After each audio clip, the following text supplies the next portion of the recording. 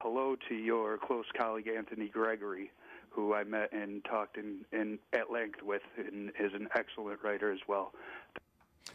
Well, thank you for those kind words.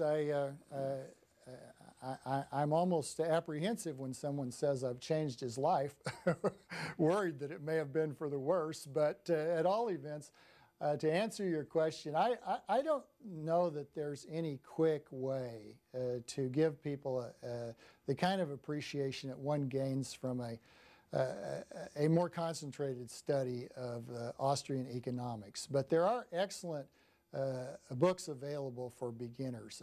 One that's been used for decades is Henry Hazlitt's book, Economics in One Lesson. And that little book has sold millions of copies, and it's still very worthwhile reading now. The examples are dated, but the economic logic is as sound now as it was when the book first came out.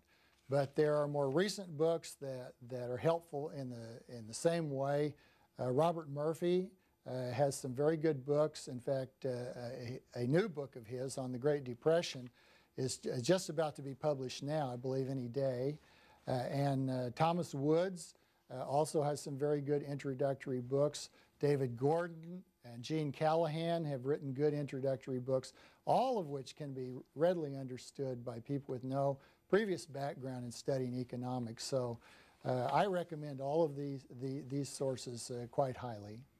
Bakersfield, California. Hello, Mr. Higgs. Well, my wife actually hails from Oklahoma, so it was interesting to hear that you live there, and we live in the Central Valley here now. But I'm curious, I've been a libertarian for about 25 years, so I won't take issue with most of what you say.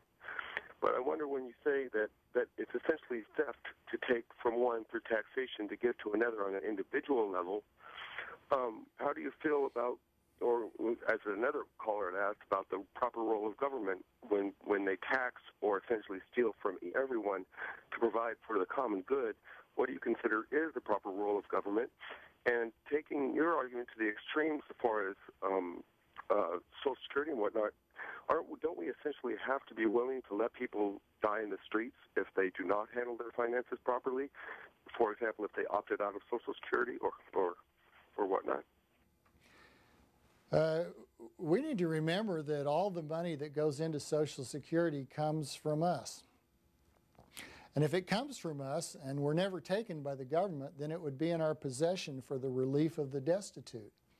And furthermore, it wouldn't have been diminished by passing through the bureaucracy to support the Social Security Administration. It's a leaky bucket whenever we transfer income through government, because the transfer personnel themselves eat up resources along the way.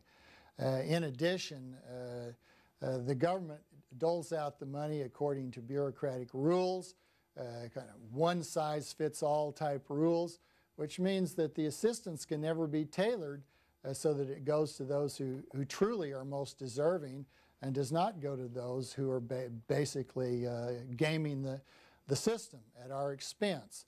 So there's a lot to be said for never taking the money away from people in the first place. And when I say that, I certainly mean to suggest that, no, I don't think people would be dying in the streets if we'd never had Social Security. Before we had Social Security, people were not dying in the streets for want of assistance. It's true that the society was much poorer, but that wasn't because it lacked Social Security. It was because, if we go back far enough in history, the economy was not as productive as it is now. So poverty was almost a necessity given the lack of productivity historically. But there was no lack of people's assistance and help. I mentioned earlier all the fraternal organizations, thousands and thousands of them that existed in this country and other countries before government took over the social insurance systems. There were countless churches, countless neighbors, countless friends, countless relatives. These were sources of assistance to people in need. Furthermore, they were people who knew the persons they were assisting. They could tailor the assistance so that they gave what was most needed, when it was most needed. And they gave moral support What you get now, you deal with a bureaucrat in a welfare office. This is one of the most demeaning experiences anyone can have. You're forced to go in and beg for your livelihood from somebody who's just holding down a job, watching the clock to go home at 5 o'clock. It's far superior to have a system in which the destitute are aided by those who are close to them, rather than relying on losing money by filtering it through government middlemen and then relying on one-size-fits-all rules, exploitable rules, corruptible rules, rules subject to the vagaries of politics. Rather than relying on that very imperfect means, people have the capacity to develop through charitable organizations, and to some extent they have anyhow, measures to relieve distress and to help people in ways that are really effective and useful, and most of all that give people help in a way that if they can be removed from that situation, they are removed. They're not simply made dependent to stay forever on the government dole because it creates a kind of electorate for politicians that support that system. About 15 minutes left with our guest here on In Depth, Robert Higgs, Middletown, New Jersey. Good afternoon. Good afternoon, Dr. Higgs. Having grown up under totalitarian communism in Eastern Europe, I can't help but agree with many of your opinions. However, at this point in time, as you said earlier, in order to be realistic, governments aren't going anywhere. If anything, they are becoming globalized. There's global mechanisms to address global issues. So taxation is not going anywhere. Wouldn't you agree that a more efficient use of our energies would be to improve the government, to make the government work better for most of the people, to control the financing disaster that's happening in Washington on a daily basis, to take the profit motive out of many of our common endeavors, such as healthcare, for instance, where it doesn't belong, just like it doesn't belong in police or fire departments. Caller, where did you grow up? In Romania, in Bucharest, Romania. Thank you. Let's get the other side, and I agree with most of the criticism, but there is a role for government, no question. Instead of talking about lesser government, let's talk about better government, how to improve the government. Thank you, caller. That's always the hope. That's the hope that springs eternal.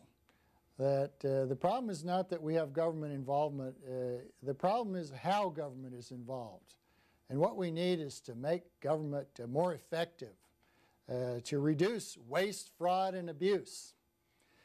But the interesting thing is when we study the growth of government, what we find is waste, fraud, and abuse only grow as government grows. The more power government has, the more waste, fraud, and abuse almost invariably go along with that growth. Of course, if we have to be stuck with government, we would prefer a government that was less wasteful, that was more humane, a government that did not dole out privileges to the rich, a government that did not prop up corporations that ought to be closed down. But as the caller said, what we're seeing instead is an internationalization of government power. In the past, there's been some protection for people because they could run away from government abuse, as I presume the caller ran away from Romania at one time. A horrible government. Many people attempted to escape from communist regimes. People attempt now to escape from Cuba. They attempt to escape whenever they're subject to these tyrannical governments. But fortunately for them, in the past, there has been some place to which they could escape. But what we're seeing now is that harmonization, a sweet-sounding movement of government cooperation, is in effect producing cartels of government that are worldwide. Governments are trying to shut down so-called tax havens. That is, shut down places where people can go to escape being robbed